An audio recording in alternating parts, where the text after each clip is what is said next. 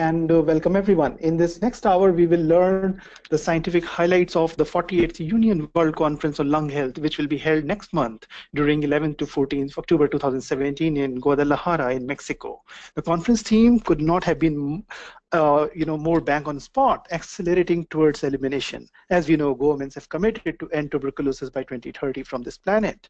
Let me remind all journalists and other participants in this webinar, as well as those who are watching the webinar stream on YouTube or listening to the podcast later. Please note, in the case of this conference, the 48th Union World Conference on Lung Health, as with most scientific or medical conferences, all conference abstracts are released to media under a strict embargo policy. For further details on the scientific content, please contact Jo Waters from the communications team at the Union. Her email is on your screen, and for more details, check out the web link or URL displayed on your screen, or write to Jo on the email provided. And without any further ado, let me welcome today's webinar moderator, senior journalist, and award-winning person, Ashok Ramsarup. He is based in Durban, South Africa, with over 40 years of rich experience in journalism. He was the senior producer at South African Broadcasting Corporation, or SABC. Over to you, Ashok Bhai. Warm greetings from the port city of Durban in South Africa.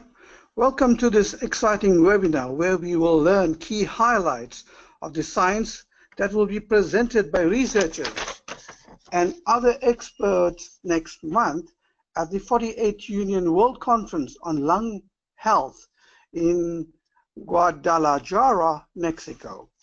As we know, the Union World Conferences on Lung Health every year features latest updates on several lung health issues such as tuberculosis or TB, drug resistance, new diagnostics, drugs and vaccines, operational researches, asthma, chronic obstructive pulmonary disease or COPD, childhood pneumonia, tobacco control, non-communicable diseases, NCDs, and a lot more.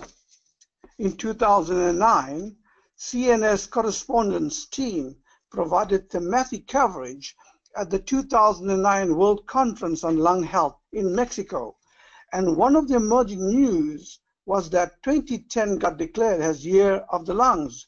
This was because a major media forgot the lungs in a series on vital human organs. Imagine, lungs that help us breathe are so vital for life. So 2010 was the year declared Year of the Lungs.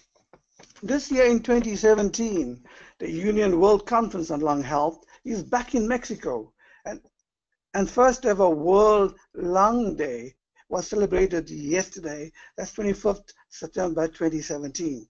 The International Union Against Tuberculosis and Lung Disease, the Union, and several other global lung health associations joined hands to make this happen.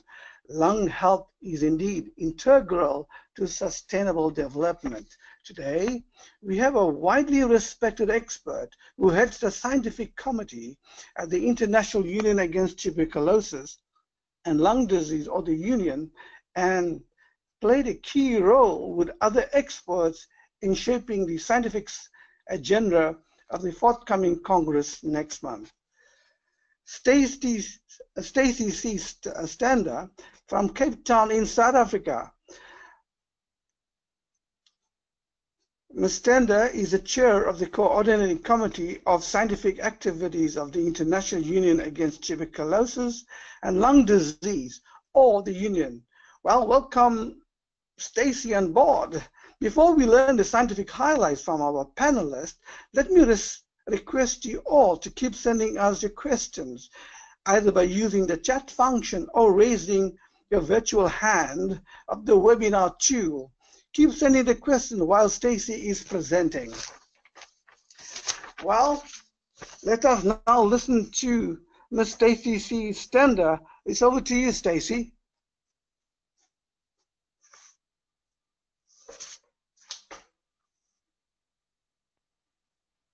Thank you very much. Can you see my screen? I'm not in Durban at the moment, but I can hear the golden voice. I think I'll wait and confirm that the screen is shared, but thank you very much for the introduction. So yes, I will. Stacie, the screen is being screen is being shared. Thanks. Perfect. Thank you very much. So I want to give you an overview of what we do as a CCSA before we jump into what is going to be presented in Guadalajara in 2 weeks. Just also so that you know, my day job is working as Senior Technical Advisor in HIV, tuberculosis, and infectious diseases for JPIGO, which is an affiliate of Johns Hopkins University. And I just want to make a comment that everyone on the CCSA, it's a voluntary position. There are people that have day jobs, and we do this on the side. So let me...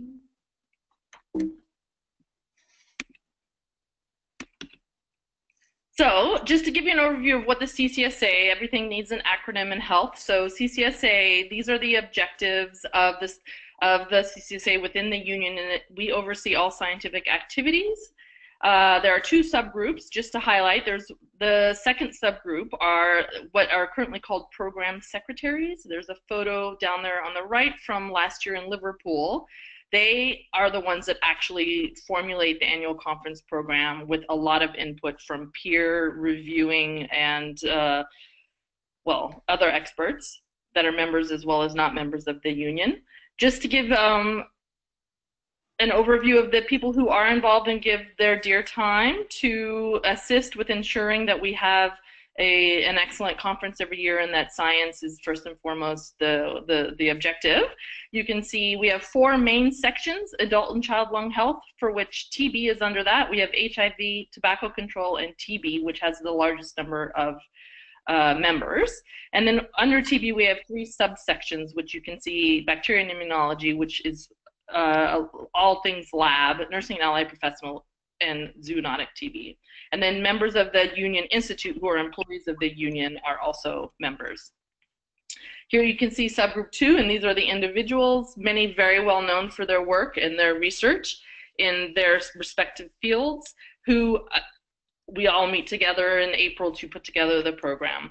One thing to really note with regards to Encuentro, we in Cape Town 3 years ago was the first ever community space, which is open to people who do not register for the conference, but they come and they have the ability to access information in the community space. And now we have a representative from the union, as well as a volunteer. And then, of course, we have vice chairs and secretaries. I just want to give a heads up about that because they move up the following year to be the ones leading the conference.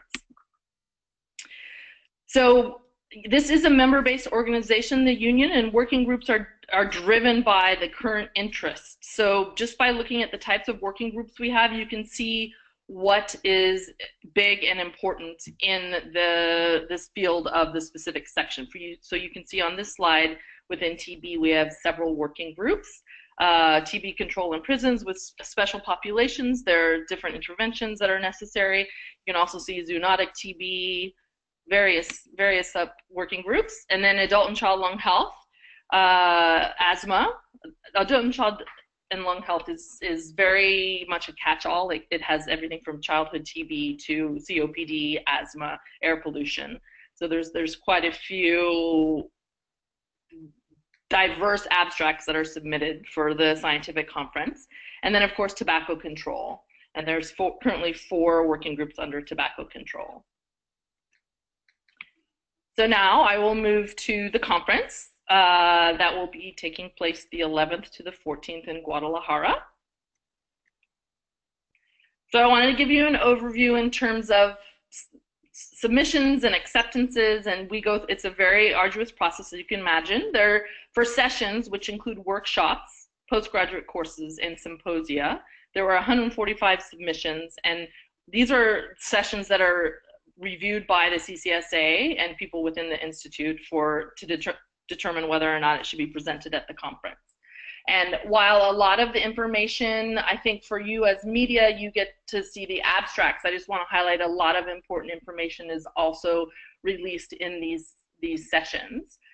And then for the abstracts, there were 1,681 submissions this year, and we had 502 peer reviewers. And I do want to highlight, we've worked very hard for the conference to be scientific based, and we have minimum of 3 and a maximum of 5 reviewers for every abstract to ensure that we are looking at the true science that's important for the field. So with regards to sessions, here is the submission number. So just to let you know, we have things called postgraduate course and workshops, and they are held the day of the opening ceremony, which is in the evening.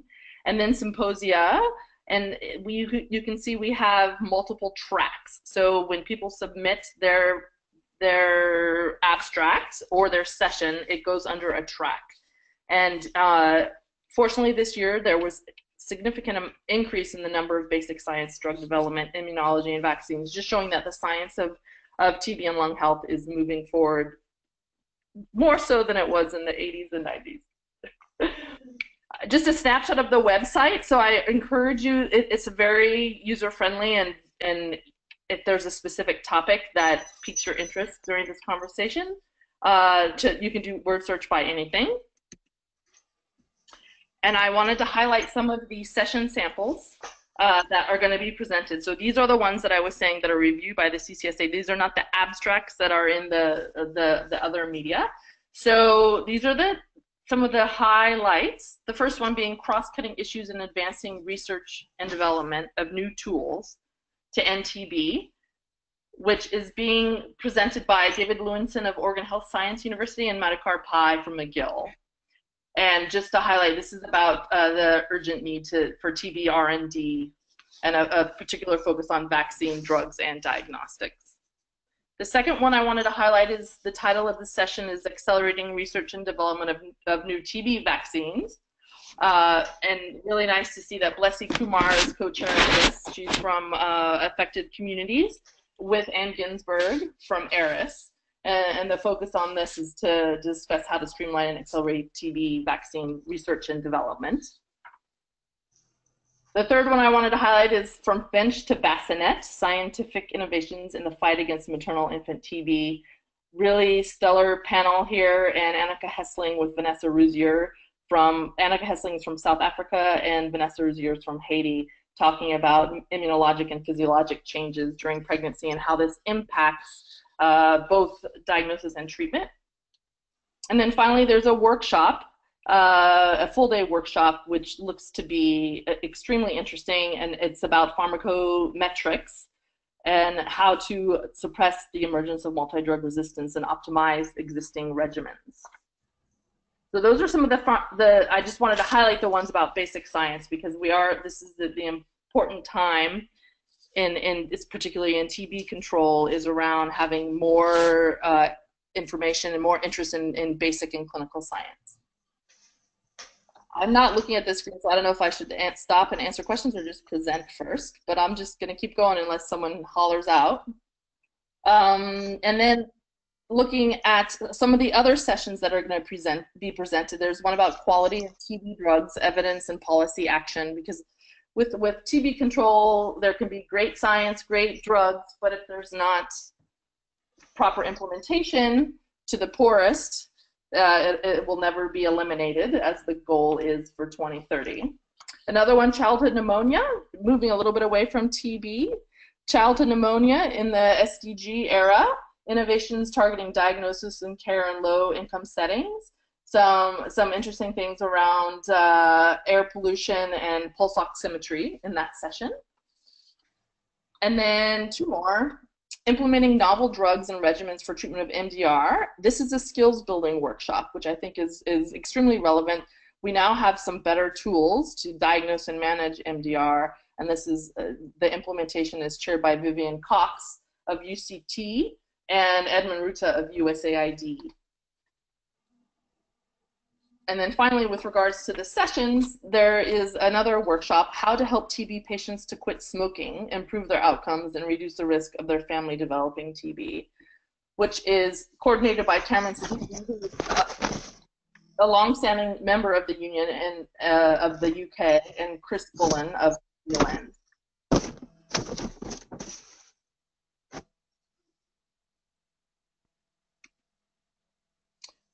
So that was the session. I was saying now the abstract submissions, which are peer reviewed by, as I said, over 500 colleagues within the lung health field. And you can see the number on the left is the number that were submitted. The number on the right is the number that were accepted. We have a scoring system, as I mentioned, 3 to 5 reviewers. So you can see throughout, there's a wide range, everything from human rights to patient-centered care to TB, tobacco control. Something I thought you might all be interested in terms of who submits what.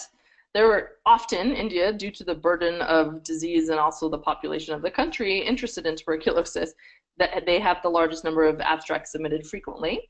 It's followed by USA, Nigeria, South Africa. Obviously, TB here for us is a major issue. And Mexico, often, depending on where a conference is held, which is very strategic, it will bring interest to the specific topics. And then for sessions, you can see on the right, it's the USA, Switzerland. Often that's because WHO organizes. They're not actually people from Switzerland. Mexico, the UK, and Netherlands. And just to kind of give you a snapshot of trends and how things are changing over time. Zoonotic TB, a significant increase in submissions. Still not a lot of submissions, but a lot compared to last year. Latent TB, because one of the strategies to end TB is going to have to be to address beyond active TB disease, but also latent infection. And then drug-resistant TB care and treatment, which is always, in the last 3 years, has been the #1 topic for the interested scientists that submit abstracts and sessions. And then human rights, we started a new track this year, human rights. Basic science, you can see, increased tremendously, as did COPD, pneumonia, asthma, and other lung health in adults. I think the union has traditionally been seen as the holder of TB, all things TB at the conference, but there's definitely more and more interest with chronic lung disease and other lung issues as time wears on.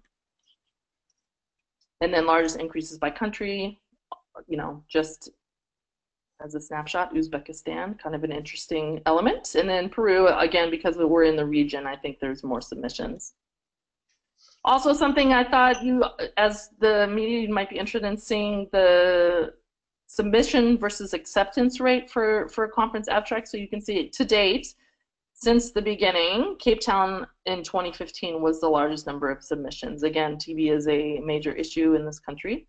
Unfortunately, from 2012 and earlier, I don't have the accepted rate, but you can see that we're accepting about 50%. This year was a little over 50% of abstracts, and this is abstracts, not sessions. And I just wanted to highlight to you, we started a student late breaker session just 2 years ago. It's with the intention of engaging more young people currently pursuing research, whether it's implementation science or basic science or clinical science, to become more involved in TB and lung health. And this year we're fortunate enough to have support from JATA, the Japanese TB Association, to assist with getting those students to be able to present. And then we have HIV, TB, and other co-infections, as well as the TB Union CDC late breaker sessions. All 3 of those are on Friday, and they're definitely, if any of you are traveling to Guadalajara, they are sessions not to miss, because it is sort of the best science at the conference. And then the last thing I just wanted to highlight is we do have some awards that the CCSA oversees the first 4, and then the board of the union oversees the union medal and the honorary membership, but also recognizing that these are people who are recognized for their contribution to both science and public health implementation in TB and lung health. And the Stephen Lawn TB HIV Research Leadership Prize is something new, and it's in honor of Stephen Lawn, who passed away last year and was a real leader in TB and HIV research. That's it for my slideshow, and I'm happy to take questions. And I'm sorry if that took longer than anticipated. No, thank you very much indeed, Ms. Stacie C. Stender, of course, from the mother city, Cape Town in South Africa. Obviously, she is the chair of the coordinating committee of scientific activities of the International Union Against Tuberculosis and Lung Disease, or the Union. Well, you heard it all from Stacie. Well, that brings us to the end of the experts presentation. Let me remind all journalists and other participants in this webinar as well as those who are watching this webinar stream on YouTube or will listen to this podcast later. Please note, in the case of the 48th Union World Conference on Lung Health, as well as with most scientific or medical conferences, all conference abstracts are released to media under a strict embargo policy. For more details, check out www.worldlunghealth.org. Now let's begin the open session. Participants, please keep sending your questions using chat function or raise your virtual hand on the webinar screen. Open session begins right now. Thank you, Ashok. And thank you, Stacie. There are some questions which have streamed in already. It's difficult to choose. Let's go one by one. And one question comes from Bangladesh, from Zafar, and he's asking about zoonotic TB. So his question is that please share more why it is important from public health point of view. Okay, great. I didn't realize I hadn't muted myself. Yeah. Okay. So with regard, especially in the region where the conference is being held, zoonotic TB is, as we try to move towards elimination, it is going to be the last mile. In countries such as most of sub-Saharan Africa and much of Asia, zoonotic TB can contribute a large amount to actual TB disease.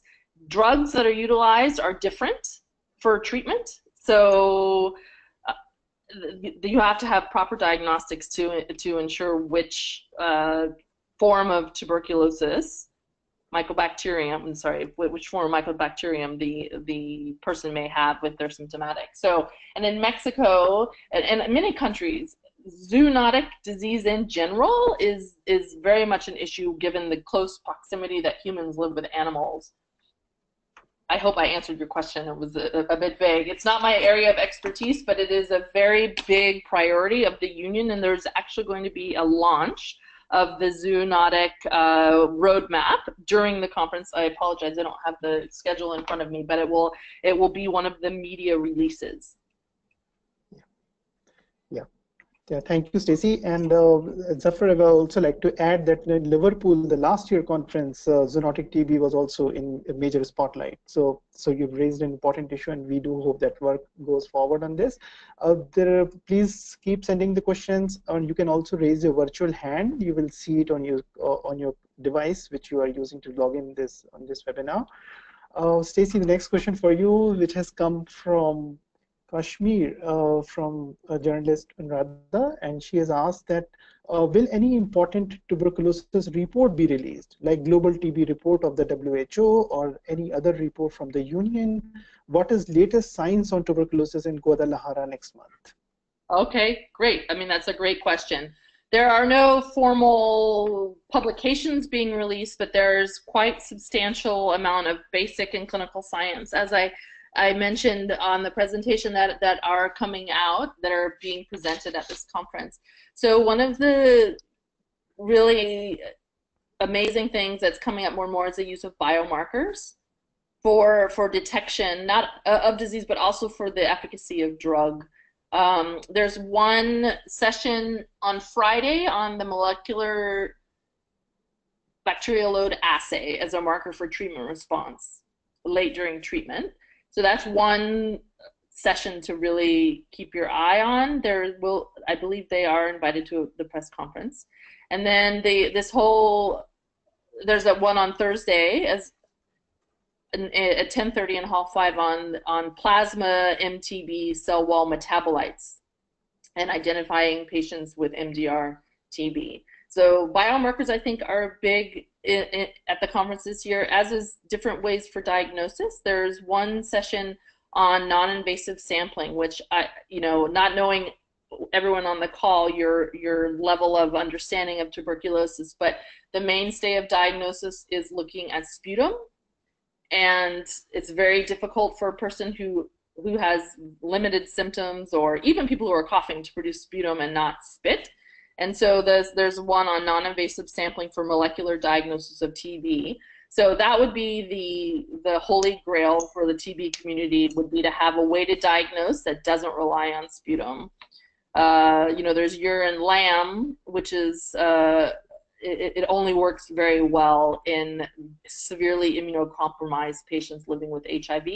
But if you think about a community health worker at a village level, if they could just have a urine dipstick and you could say you have TB or you don't, that's the first step of reaching the 390s of identifying people living with TB and successfully treating them.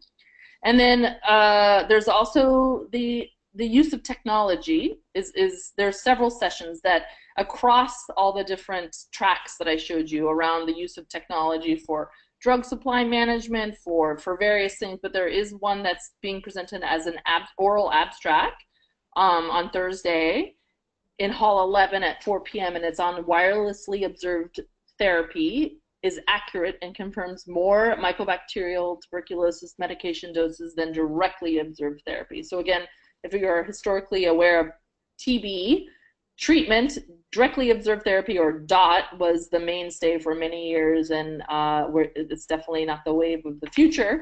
So using technology is something that has been across many. I also wanted to highlight, while I'm still talking quickly, some of the highest scoring abstracts among all of them, just to give you the titles so you can see what the trend is currently and as reviewed by peers. Improved treatment outcomes in HIV-positive adolescents with TB compared to adults in Kenya. This is, it's HIV, it's pediatrics, it's many things, but it's going to be a very interesting presentation, oral presentation in Hall 11 on the 13th. Another one is on drug-resistant TB treatment failure, mutations associated with bedaquiline, which, fortunately last year and the year before, a lot of the news around TB was that there are better drugs, less side effects, non-injectable drugs becoming more available for the treatment of multi-drug resistant tuberculosis. And this is looking at resistance to that, which ends up to be extremely drug resistant.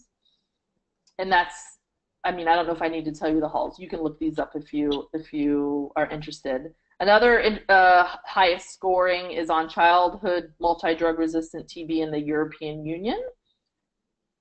Another one on descriptive analysis of PEPFAR's TB HIV portfolio, TB cases with known HIV status, and TB HIV co-infected on ART in East and Southern Africa.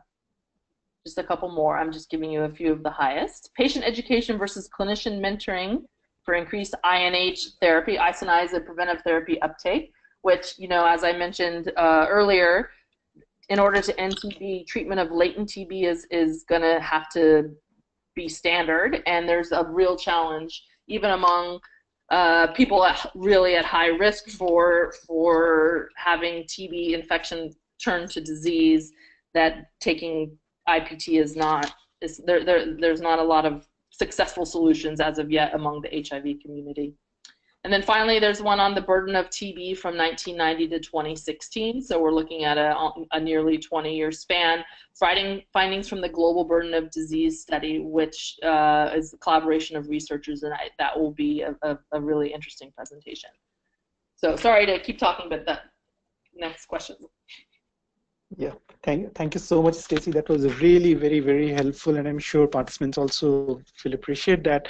Very related is a comment coming from Snigdha Basu. She is a journalist with NDTV in India, and she is a special correspondent, and she has asked that, can we please receive the embargoed versions prior to the conference? This will help those who are unable to attend, and they can plan their stories. So, would you like to say something, or probably? Yes. That's not anything I can answer. I think you have to contact Joe at the union directly. I am not, as I said, I'm not even a union staff member. I don't have such authority, so you'll have to contact the communications at the union. Right. Yeah, thanks, Stacie. So, Snigdha, the Joe Waters email address will be on the screen very soon. When you see the embargo slide, you have it. I think it's jwaters@theunion.org. Moving on, there is a question on, will there be a parliamentary forum in Guadalajara like which happened in previous conferences? So there is So going to probably, be yeah. a ministerial after the first. We're on the. I didn't mention the plenaries. There's so much to talk about. As you can imagine, a 4-day conference has a lot of activities. The first plenary is on the road to the high-level meeting, and Luchika Ditu from StopDB Partnership is co-chairing with Eric Gooseby, who is a UN envoy for TB/HIV and former ambassador to PEPFAR. So they will be co-chairing, and it'll be the discussion around the high-level meeting coming up. And immediately following in that room, there will be a ministerial panel. Given the location, I think logistics, it's not going to be as large of a delegation as it has been in past, particularly in Cape Town and in Liverpool. But there is continuous engagement by the union to ensure political buy-in. Okay, there is another question from Thilusini Govinda from South Africa, and Thilusini asks about adherence support for MDR, TB, and palliative care for drug-resistant tuberculosis, and will this be featured in this conference? Yes, absolutely. This is the type of topic that is very much covered by the nursing and allied professionals. Adherence support, training of both healthcare providers and patients themselves to be peer educators and supporters for their peers. And so yes, there will be, and there is always every year a booth where educational materials are shared, patient education and provider education, and it's run by the nursing and allied professionals section, and it will be there in I believe the conference, not the conference hall, where people display materials. Sorry, I don't know the formal name for it. Okay. Thank you, Stacie. Well, there is another question. Dr. Papu Sarma, Dr. P.S. Sarma, you have your hand raised. So you need to unmute yourself. You are self-muted. Dr. Sarma. All right. Okay, so Dr. Sarma is one of the key organizers of the next national conference on tuberculosis and chest diseases in India, and he has said that the abstract submission deadline probably is towards the end of this month, and is sending the best greetings for the Guadalajara conference. So thank you, Dr. Sarma. All right, so participants, please keep sending in your questions. You can raise your virtual hand. We will see it on your screen, or you can type in your question as well. There's a question on tobacco smoking cessation. And the question is that the cessation rates are pretty low. So is there any new evidence which will be presented at this conference? I wish I knew. That is not my area of expertise, even though I do oversee all areas of the union. There are many oral abstract sessions, as well as, I believe, 2 I presented at their symposia, and anything on tobacco cessation will definitely be presented. If you look, as I had mentioned, if you want to specifically look at the program, you can search by tobacco cessation, and you'll find any of the sessions specific to that topic. Thank you, Stacie. Another interesting question comes from Pauline in Kenya. She is saying that earlier this week, probably the Kenyan government has launched has agreed upon including urine test for tuberculosis, and also using GeneXpert for the detection of tuberculosis as well as HIV. So she wanted to know more information about these tests. Okay. And about using GeneXpert for TB, HIV both. Yeah, sorry. Yes. So and that's amazing. That's fantastic. Kenya is often in the lead of innovation. So essentially, this GeneXpert, which is made by Cepheid, it's a molecular diagnostic that looks at the DNA or RNA of whatever organism you're trying to detect. So essentially, the platform can detect multiple diseases. It's not one disease specific. So it's been procured and distributed widely, largely under PEPFAR and Global Fund programs, to detect tuberculosis in the sputum.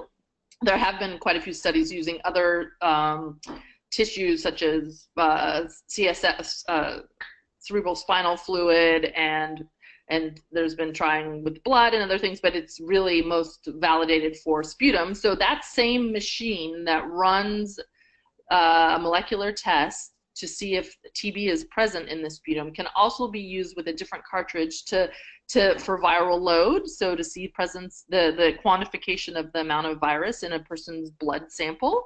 But it can also do a qualitative in a child, early infant diagnosis, that the same machine, which is, procurement and utilization of laboratory technologies is a large problem in under-resourced settings, and so it's going to force integration of the TB and HIV programs. Now, with regards to urinary LAM, as I mentioned, this is for severely immunocompromised individuals. So in HIV, if someone has a CD4 count of less than 100, it's essentially you take a urine in the presence of these biomarkers, which are part of the cell. It will be positive, and this sensitivity is not what we would want, and that's the problem with a lot of laboratory tests. But the specificity is there. So if the person actually has TB, you can be quite sure that they do, and you can start them immediately on TB treatment. Okay, thank you. There's another question coming in from Geeta, and she's asking about, it is interesting to see submissions on human rights, but numbers are small despite growing call positioning tuberculosis as a human rights issue. Any insights? So that's a very good point. I think we're constantly struggling as the CCSA, really having a good way to ensure engagement of all the relevant stakeholders, and having 23 tracks might not be the way when you look at a drop-down menu, like where does this fit? Does it go in TB? Does it go in HIV? Does it go in human rights? Does it go, because everything is complex and can fit in multiple boxes. So I think because it was new this year, many people were not expecting it, so they did not write an abstract towards it. I do want to highlight, though, that a lot of the things that might be addressed in the scientific area, right, where you have to register for the conference and you participate, it's not the same as Encuentro this year, which is the community space, where a lot of there's many sessions. It's also online on the program. There's multiple sessions that are addressing human rights. Yeah. Thank you, Stacie. Thanks. Probably we can go now to Dr. Archana Trivedi. She would like to share, and participants, meantime, please keep sending us your questions or raise your virtual hand, and we will take you online then. Thank you. Over to you, Dr. Archana Trivedi. Yeah, basically the session which I was talking about, which will be there at the community space, it's on what works, engaging mind space of the community, overreaching them, an efficient and effective way to end TB by 2025 in India. We are planning to have a fishbowl discussion, which will be participatory, where we would like to invite everybody to give their suggestions and how we can actually work upon and develop some modality which can be very efficient and effective to reach our goal also. Because when we think about various means which are there, we are able to reach the masses, but are we able to reach the mind space of the masses? Like, where are we lagging? Like, are there any research which has been done, and what works and what doesn't work? Like, so I would want everybody to be part of it, and whosoever is there in the conference, I would like to invite all the delegates, and so that we can think about something which can really work and which can make the change, especially to change the behavior of the community. Thank you, Bobby. Thank you. Thank you, Archana. So, yeah, and CNS will be there in Guadalajara, and we will please do watch our site and reports which are coming in. Stacie, moving on, There is another question coming in, which is interesting. It says that it's encouraging to see that significant numbers of scientific research papers submitted came from TB high burden countries in Asia and Africa, apart from US. This is indeed good. Did you see more papers from the Latin American nations since the conference is being held there? And yeah, and this comes from Saad Rais. Thank you. Yes, I mean, not at the level of some of the other areas, but there were significantly more abstracts submitted, abstracts and symposia both, from Central and South America than in the past, for example. I think one of, this is the problem with an international conference, it's the location, and so often people submit if it's feasible for them to travel. But yes, there were quite a few, and specifically from Mexico. So of course, we really try to make sure that the local hosting country has adequate space to engage there, and very in heart of engaging local communities, which the first one was in Cape Town with the EMBARGO, and now this year is the Encuentro. It's ensuring that people in Guadalajara themselves are engaged to learn more. And so this year I think there is more balance with tobacco control and other lung health. And just like in Liverpool last year, there was quite a bit on air quality, because the issues are more relevant to where the conference is held. Yeah, thank you, Stacie. There's another question from Dr. Bhargav Prasad from KIMS in Andhra Pradesh, India, and he has asked, what is recent treatment for atypical Mycobacterium tuberculosis? Oh, you're getting very, very detailed. I have no idea. It's a fluoroquinolone and other things, but I do not know. So I can, if it's something of real interest, Paula Fujiwara, the scientific director involved in zoonotic, it can very much provide insight. So if you contact Jo, the media person, she'll get you in touch with the right person within the union. Right. Thank you. And we will definitely pass on the contacts of Paula as well. Thanks a lot, Stacie. There are few questions actually. I'm trying to put them all in one, and more on tuberculosis and HIV. Like, what is new in TB HIV? What is the latest approach in tackling tuberculosis HIV? Ashok Ramsarup, former SABC journalist, has also asked about this. That is there any new science or evidence in this which will be here at this conference, presented at this conference on tuberculosis and HIV co-infection? And there is another stream of questions which are on tuberculosis and other NCDs. So I will come to that later on. So TB and HIV, okay. Anything new? Okay. Yeah, right. I think a lot of, because as you imagine, the International AIDS Society has a conference every year as well. So a lot of information is presented there as well as here.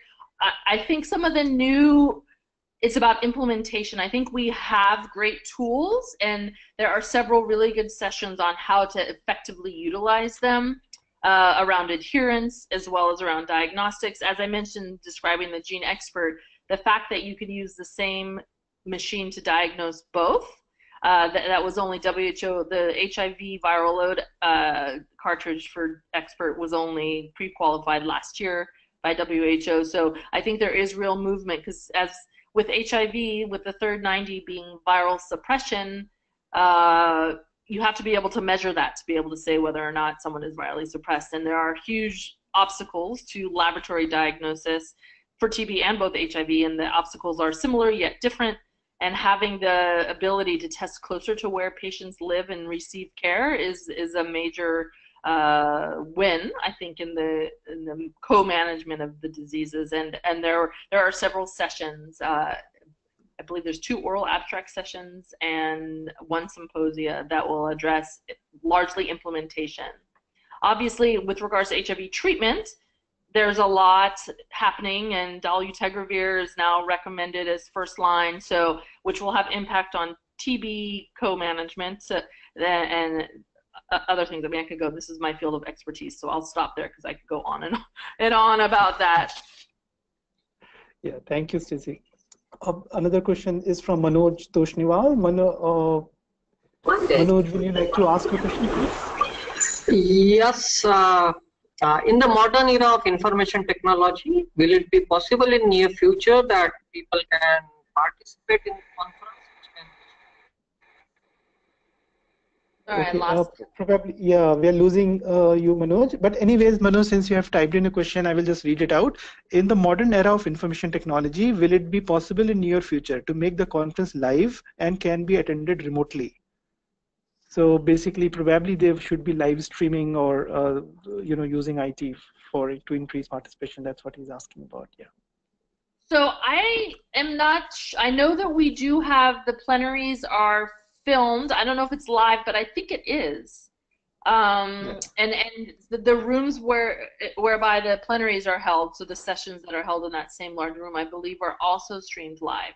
That is something I would say we need to push over to our conference secretary. I apologize, I don't know. I don't deal with the logistics, but our conference secretariat could certainly answer.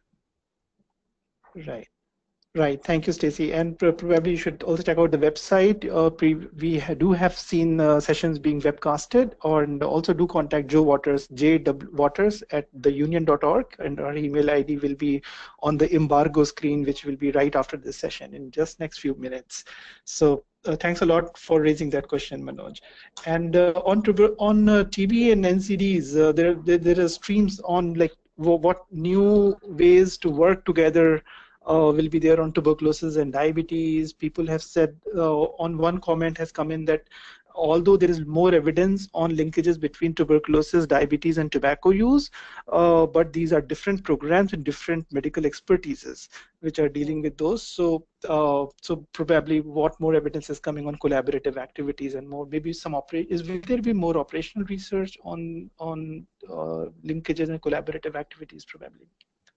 So those are very good questions, and this is something I should have mentioned in the very beginning, because the opening press conference is specific to exactly that, diabetes and tuberculosis. So, and it's an abstract that was submitted that's on the glycemic control and the prevalence of latent TB infection, a population-based study.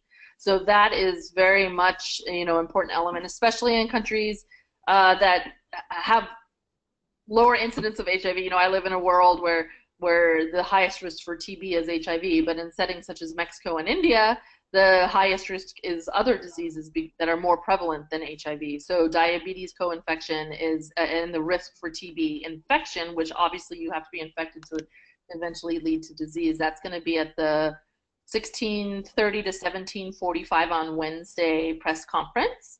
And just to let you know, I did speak with Joe and others that the press program will be available online late today or tomorrow, so you'll be able to see what exact topics are going to be released at what times. The other thing I wanted to mention, this thing about collaboration, and it's totally true, everyone has their fiefdoms between TB, HIV, tobacco, any technical area, but that was one of the elements of the development of the working group within.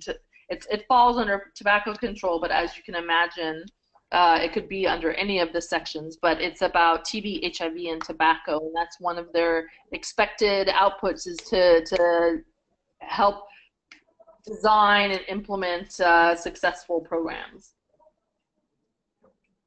Yeah, thank you, Stacie. Participants, please keep sending your questions. Raise a virtual hand. There are very few minutes left. Another comment has come in from Peter Uviti from Kenya, and it's a long comment, but it's an important one, and that is about how people from developing countries face problems in getting their visa. So he has written that about UCAP, and there was some delay in the last year conference, and so some members were unable to get the visa sorted out in time, and again Mexican government needs original invitation letter for visa, which making it difficult as the deadline has passed.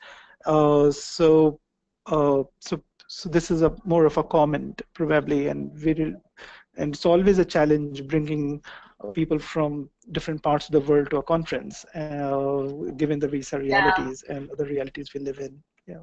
It's true, and just so that everyone knows that when selecting a conference, that is taken into consideration, the ease and the relationship with the government to be able to facilitate visas. No place in the world is perfect for other places in the world, as you said. So we try our best, and every year this comes up, and there's massive efforts undertaken by the Secretariat to try to facilitate. Okay, yeah. So participants, please keep sending in a question. We have Stacey's time, few more minutes left. So if there isn't, or raise your virtual hand. This is your moment. All right. Don't see any more questions streaming in. Great. No so let me also highlight the conference program can be found at www.worldlunghealth.org to see the program page. And then if you have any questions or queries, you know, whether it's logistical, you can always email the conference secretariat at Guadalajara. You'll have to Google how to spell that. 2017, all one word, at theunion.org. Yeah, thanks, Stacie. And again, let me remind all journalists and other participants in this webinar, as well as those who are or who will be watching this webinar streamed on YouTube or listen to podcast later. Please note, in the case of this conference, the 48th Union World Conference on Lung Health, as with most scientific or medical conferences, all conference abstracts are released to media under a strict embargo policy. For further details on the scientific content, please contact Jo Waters of the communications team at the Union. Her email is jwaters@theunion.org. It is also on your screen right now. You will also see on your screen an important URL that is for more information on the embargo, please. So, and you can also contact Jo Waters for the communication-related concerns or discussions which we had in this webinar. So thanks a lot to every participant. Thanks a lot, Stacie. Thank you. And thanks a lot, Ashok Ramsarup, for steering the webinar. And we do look forward to this conference in Guadalajara. Thank you to the Union. And thanks a lot, and stay tuned, because a lot of reports and updates will be coming in the lead up to Guadalajara and from on site as well. Thank you. Yes, muchas gracias. Thank you. Bye-bye.